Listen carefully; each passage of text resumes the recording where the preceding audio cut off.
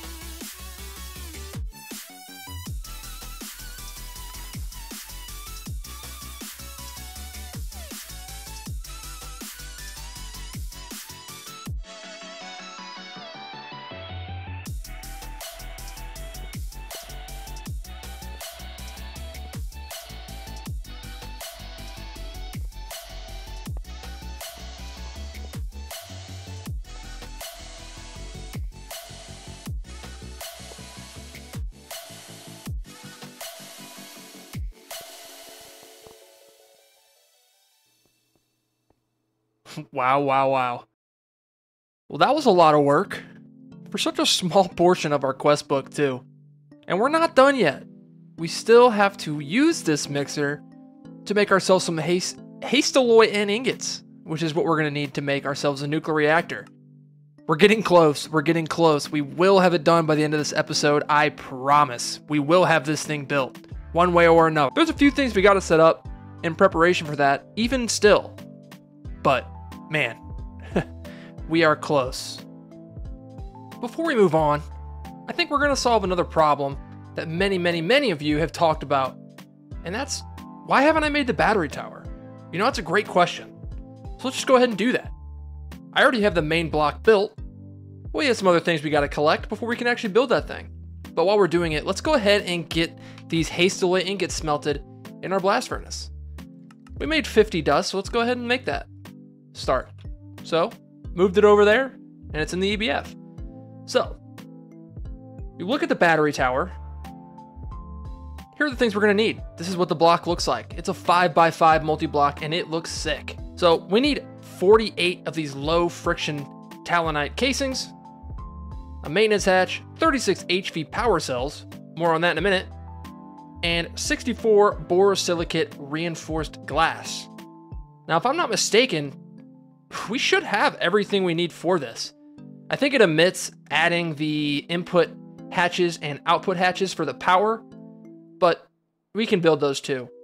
But what I want to do actually is, rather than build the HV power cell version, I think I want to make the EV one, so we don't have to worry about transforming anything, because this is going to allow us to actually be able to keep this thing on and not turn it off whenever we aren't using it and wasting benzene.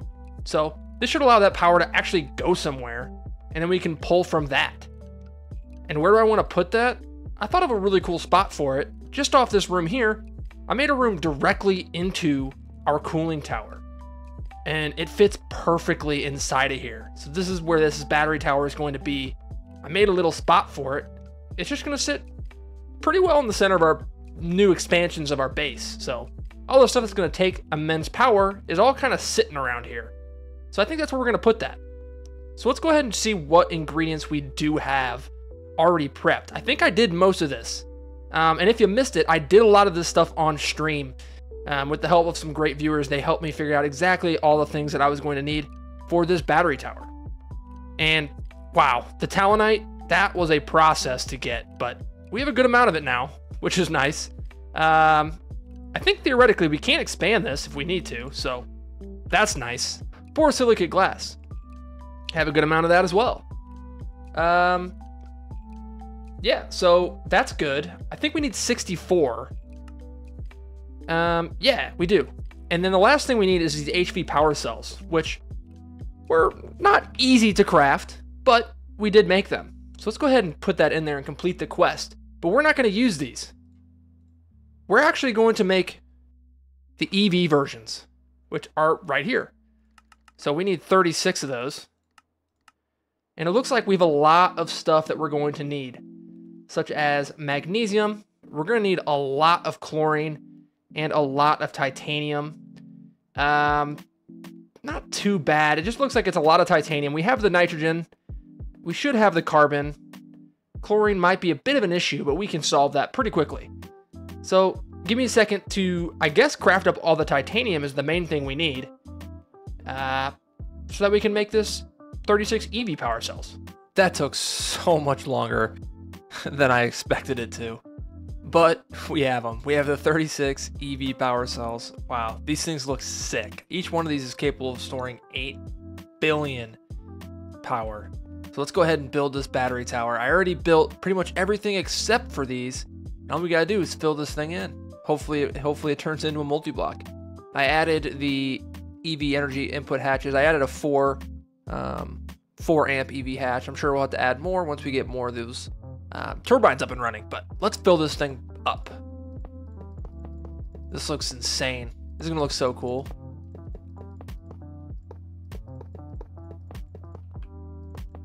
Good. I was a little worried we didn't have enough. My math was wrong, but thankfully we did it right. And then hopefully we should see this get built. Oh, let's go. Cool. Well, what's the total power? We can't see it yet. We need some tape, some duct tape. We're gonna need some more of this stuff.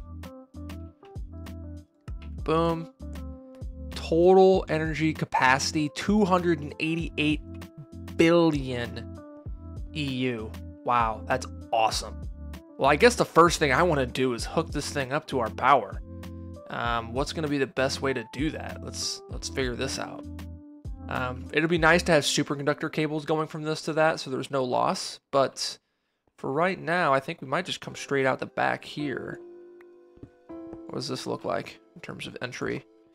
Yeah, so you want to go in like right there. So maybe we just run it down this way. There's no good way to do this with where this is situated at. And hopefully we have enough of these cables. Let's break in right here.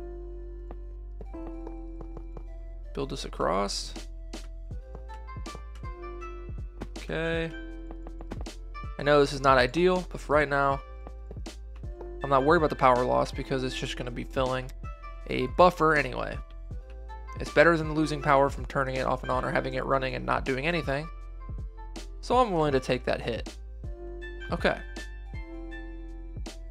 Back in here. Let's see.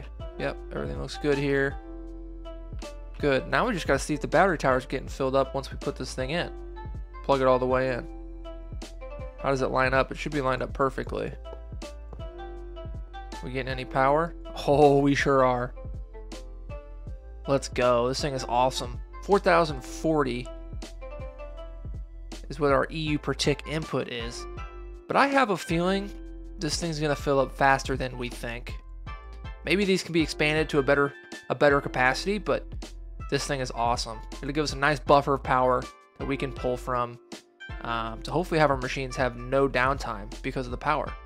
I also added a 4 amp output hatch on this side. Obviously that will probably be changed alongside the input hatch, but wow, very cool. Just another multi-block goal of today. In keeping with the theme of making more multi-blocks, it's finally time for us to build ourselves the nuclear reactor. So let's go ahead and do it. What else do we need? It looks like we need one more EV machine hull. We should have everything we need. I already went ahead and prepped all the other blocks required. Let's grab ourselves the reactor. Boom, nuclear reactor. Cool, let's go. Let's complete this quest, get ourselves some more rare earth. And let's see here. All we need now is to build this thing. I also pinned some quests for these down here. This is going to be a way that can produce a little bit more power. And it's going to be perfect because we're going to build this thing right below our battery tower. So let's go ahead and let's get after it. So let's put this talent out of the way. We need this. Bunch of different things. We'll keep the output buses in here for now, but let's hop right into it. Finally, I can put this room to use down here. Did a little bit more decorating. Made ourselves a little balcony. We can put some more multi-blocks up there. We have a way to get here. Just another staircase shooting off of that one. And this is going to be super cool. So I have a spot planned out for it right here. This is where we're going to build this thing. So let's hop right in. First thing we're going to do is actually place the reactor block, which is going to sit right here. So let's go ahead and place that. Let's get our freedom wrench out. Maybe that'll help us a little bit more. Boom. Okay. Very nice. You can put this in the back. Energy input hatch. Very nice. And now we just got to build a little bit. Keep those. Builds all the way up to the top. Very, very cool. This thing's going to be sick in this room. Glad we made this this room taller because I wasn't really sure how tall this was going to be. So those ones in the top will be for the other buses. Should be fairly close. Let's grab ourselves the hatches now. Let's see. So they want the input output for the items up there. We can put the input and output for the fluids if we need them up here. Very cool. It really loves putting that super tank in my inventory. Then we want to put the output here. Input on this side. And I think all that's left is to build this thing out. Let's check this one more time. Layer by layer. Starting from the top, we're good. Okay, so we need to put another shielded reactor. And then we put the natural thorium casings, I believe, here in the middle. So let's go ahead and do that. Nice. Cool, and I think we just got to fill the rest of this up with glass and the rest of these casings. And we should have this thing nice and built. This is a cool looking multi-block. Awesome. Now we got to fill borosilicate glass. Nice.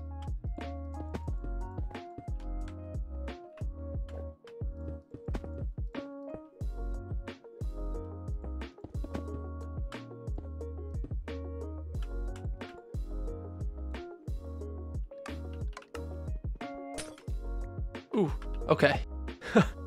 And hopefully this thing should build. What am I missing? There we go. Just had to switch around those output hatches. But here we go. This thing is crazy looking. Awesome, but we're not done with making this room something very special. I'm not gonna hook this thing up to power just quite yet because we got a little bit of building that I wanna get done. You can see I marked out some stuff here in the walls and such. I think it's time we'd make this thing look pretty cool.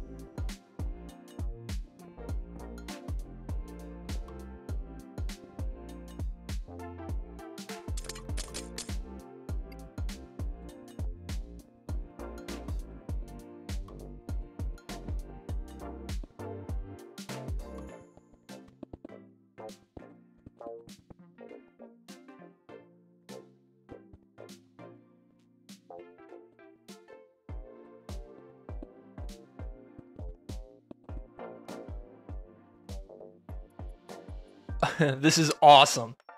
This is so cool. This turned out so much better than I was hoping. Even added some cool big fans up here. Wow. This turned out amazing. And basically the effect that I was trying to go after here is something that actually happens in real life at nuclear reactors, and this is called Cherenkov radiation. And essentially, if you guys aren't familiar, what this is what happens when electrically charged particles that are coming off the reactor travel faster than light in water or another clear medium. So that's what produces this blue color. But I think it's perfectly themed for this build. And I'm just imagining how much cooler this would be if we had some kind of emissive texture coming off the reactor. But wow, this is probably one of my favorite things, if not my favorite thing that I've ever built in this world. And it's the things like this that really make you want to get on the world and play every time you log in. So super cool. If you guys have any other ideas for things that I can build that are like this, or ways that I can make this particular build better, go ahead and leave a comment. I'm always open to make this thing look a little cooler. So yeah, we did a little touch up here, but this room's really starting to come along. It's really starting to come along. I'm super excited about it. And with the creation of this nuclear reactor, it needs some supporting cast. We have a few more machines that we're gonna have to build. First off, with the heat exchanger and the hot coolant turbine. The hot coolant turbine's awesome. It's gonna allow us to make some extra power, along with some of the heat that we're creating.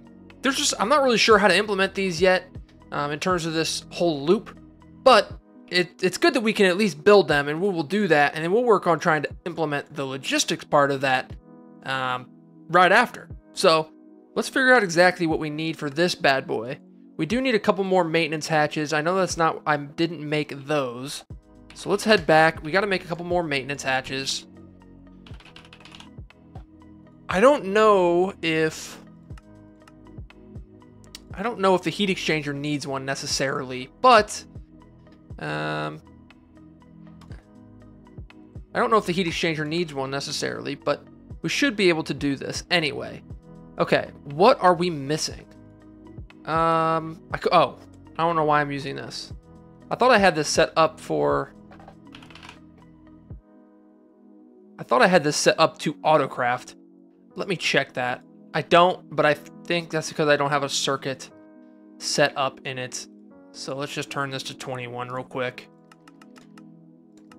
Just a quick second to make ourselves the maintenance hatch. Okay, we can switch those out. It was on 0 before. We have our maintenance hatch. Okay, so those are the things we're going to need. How is this thing built? Is it very similar to our other turbine? It looks as though it is on the side still. So, we need all of these things down here. It's going to function very similarly to our gas turbine, except it's going to use the hot coolant. Okay, now where do we want to put this? I think these will produce, it needs cooling and heat. I think that's what's coming out of these parts of the reactor. I did move them to the other side because I want to put the coolant turbine here. We'll put it right in the middle just so we can get the outputs on one side. Yeah, let's do that. So this will be the front.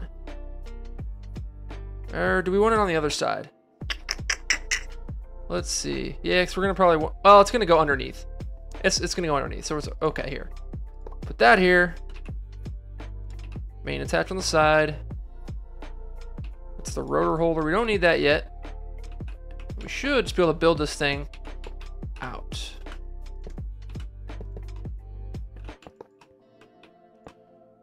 This is in the middle. Put the rotor holder on this side. Energy hatch will go there in the back. And then we'll have the output hatch and input hatch. Energy hatch on this side. And this should be the completed multi-block. Do I have this going the wrong way? I wonder what we still need to build this. Let's see. What am I missing? Is this going the wrong way, perhaps? I wouldn't think that would affect it. Rotor holders on that side. Oh, I have these switched. I have these switched. That should fix it. Let's hope. So we want the output on this side. Probably should switch those. Yeah, let's do that. So this way we can have it just go straight up into the battery buffer. That on that side.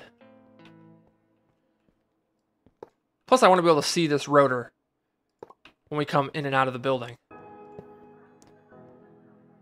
Do we like this yet? We still don't like this. I'm not sure.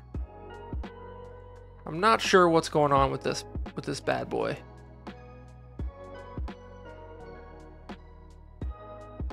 Rotor holder, energy output.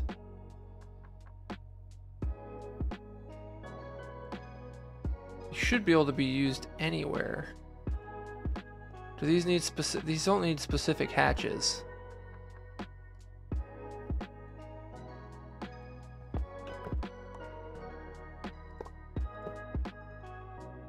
Huh. I'm unsure as to why this doesn't want to work. Do we have our freedom wrench anywhere?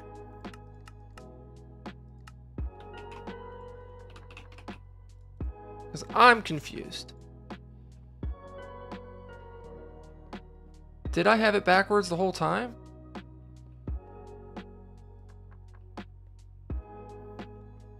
Or is it one longer than I'm expecting? Let's go layer by layer and make sure we build this thing correctly. I've never done this before. I'm kind of just trying to show you guys the process of this sometimes. It can get a little bit confusing. Okay, so the bottom layer just needs more of this. Okay, so I did it. I thought I had it right the first time. Well, now I'm really confused.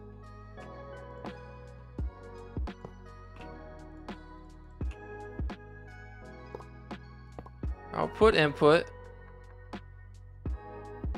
This is the output hatch. Rotor holders on this side. Maintenance hatches on this side.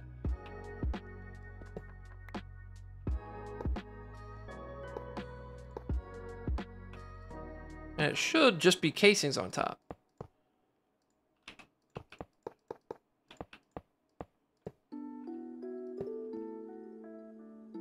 There we go. Well, I'm not sure what I did wrong.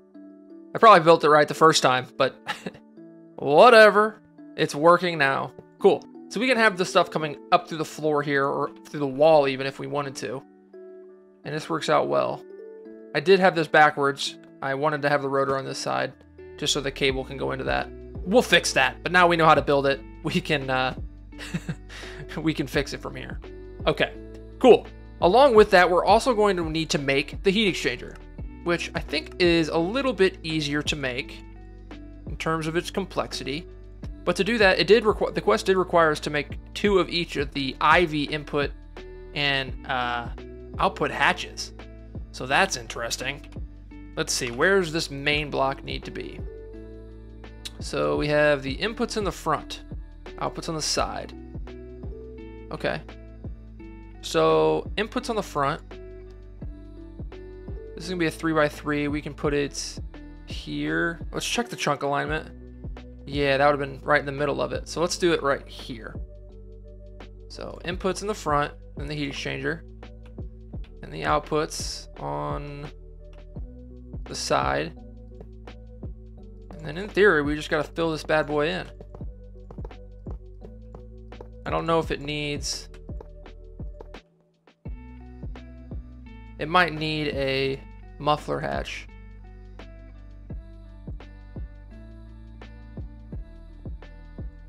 Huh. Oh, it built. I'm an idiot. It built. It just took a second. Okay. Okay. That's probably what happened the first time when I built that one. All right. Now we have the heat exchanger built.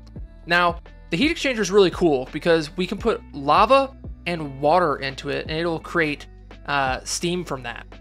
So my plan to get lava is I have our basic pump that we use in the beginning of the game, and we're going to set up an ender tank to this and have lava going directly into that bad boy. once we get this thing set up. I'm going to use the solar panel that we got. We can make another one of these LV solar panels. And yeah, so it shouldn't be too bad. So we have a little bit of a buffer I'm going to add too, so in a super tank. But I don't know if I want to fill this thing up yet.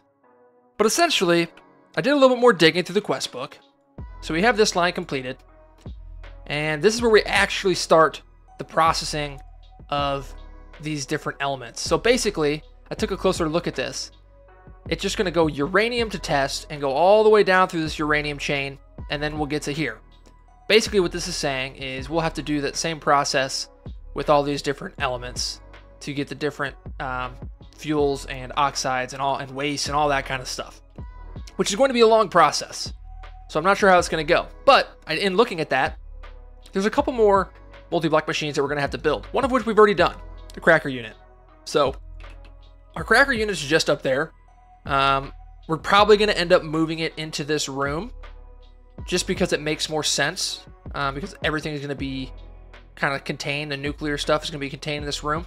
And if we need to build another cracking unit for stuff that isn't nuclear, like we've been doing with the refinery gas, we can rebuild them. They're not too bad.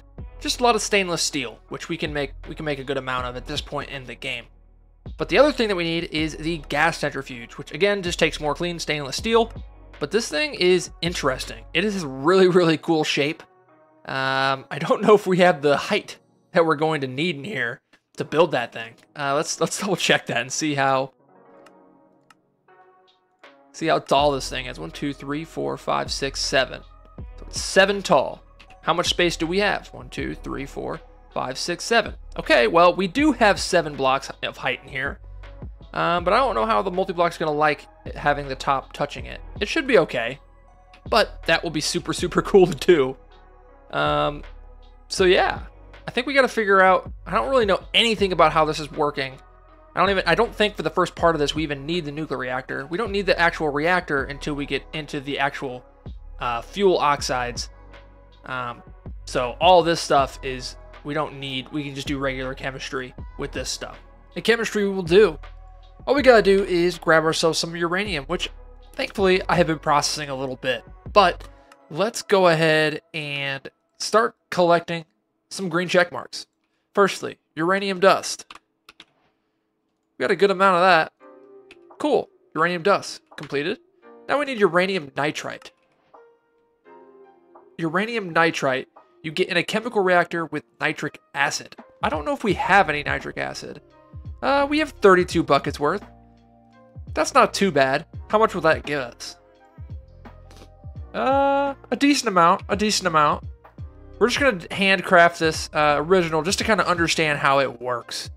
And once we figure out how it works, we should be able to automate this when we do it. So I kind of want to put a pause on working with these multi-blocks right now because that's going to take a lot of research and trial and error and get it to work. I don't want you guys to sit through that. So maybe I'll gain a greater understanding of how that stuff works in between episodes. I'm planning on doing a stream in between this episode release, or like after this episode releases, and then that will surely go live on the channel. So if you don't catch the episode up right away and you didn't catch the stream, you have a lot of content to watch. So let's go ahead and see if we have any more of the nitrite. We have the nitrite, and we really only get 48 of it. Is that all we could make from the 32 buckets? Okay, so we're going to have to make a nitric acid setup for sure. Because I don't know how much this is going to even get us if we're even going to be able to continue to go with this. Okay, so we have the uranium nitrite now. Get that check mark. Now we need uranium dioxide. Uranium dioxide. Just the regular uranium dioxide. In a blast furnace? So we put this nitrite in the blast furnace. Interesting. I would not have expected that, but let's put it in. We don't have a great way to automate and just put stuff in anymore. I'm still working on trying to automate this EBF, and I'm not having a great time. So if you have any comments or any suggestions on how I can more easily automate these EBFs for some things, that would be very helpful. Right now, it can only do stuff that's just the dusts. It does not do well when we have fluids involved. So not great in that regard. Okay, output hatches. We're going to have some We're going to have some stuff in here. I don't know if I even put it in these. Yeah, just a little bit. Carbon dioxide. Oh, that's full. I'll probably only use this side. Okay. Nitric oxide. Nitric oxide. Cool. Now we need the dioxide. We only got 16, so it's getting smaller and smaller. You can see why we can need a lot of this stuff. Okay. Uranium dioxide. Completed. And now we need uranium hexachloride. Cool. Hexachloride. Uranium hexachloride. How do we make that? Take the uranium dioxide and some chlorine. Okay, that's not too bad. Let's grab ourselves some chlorine. We have a good amount of that. We know that already. Cool. Chemical reactor, uranium dioxide, and chlorine. And then let this thing go. Good thing we have a lot of time in our bottle built up, so we can help speed this thing along just a little bit. Still not super fast, though. Okay. Interesting. So this is going to get us the hexachloride. What do we use the hexachloride for? We need hexafluoride, so we're going to need some hydrofluoric acid, which, I'm going to be honest, I don't think we have. We have 2 buckets worth. Oh, good. Because that's not even going to do 1 craft. How do we do this? We need hydrogen and fluorine. Do we have any fluorine? We don't. We actually had some bastnasite that we could process down to get ourselves some fluorine. So we have a decent amount of it actually just lying around here in the base in resource form. We're definitely going to need to get a larger supply of that, as that is going to be useful in all of the processes we're going to be doing moving forward. But like I said, for right now, this should be fine. So we're going to start with making ourselves some hydrofluoric acid in the chemical reactor. So let's put our fluorine in the chemical reactor. Boom. And let's get some hydrogen. Hydrogen. And that's going to make us some hydrofluoric. Really quickly, too. We'll speed it up even more. Satisfying. Cool. Now we can grab the hydrofluoric. And from here, this is where we can put it back into a chemical reactor again with what we have. And we can watch this thing create ourselves some hexafluoride. Cool. Well, that didn't make too much. We need a lot of this hydrofluoric acid, which isn't too hard to make. We just need the fluorine. We can eventually automate that process at some point. But let's see. Now we have the hexafluoride. And the hexafluoride, so there's the different hexafluorides of all the different nuclear elements in this here, which is where we're going to start using these machines. But for right now, I think that's where we're going to leave off. I don't really have the stuff required to make these centrifuges yet, and I want to do some movement around the base with our cracker unit, put that down into the nuclear room. It'll give us some more space here as well to work with some more distillation towers or other things that we might have. So I think that's where we're going to leave it, but we finished off with a good amount of chemistry. We made a lot of progress here. Many multi-blocks today. Many multi-blocks again, and you know I love multi-blocks. We even made some pretty cool base additions. So, super, super cool. So yeah, a lot of time went into making this episode, guys. A lot of resource gathering, a lot of time processing things. So if you did like the video, show your support. Please hit the like button. And if you're excited to see me progress even further, go ahead and subscribe. I really do appreciate it. It gives me motivation to keep grinding. So very, very thankful for that. But that's all I've got for you guys. It's been Eagle. Peace.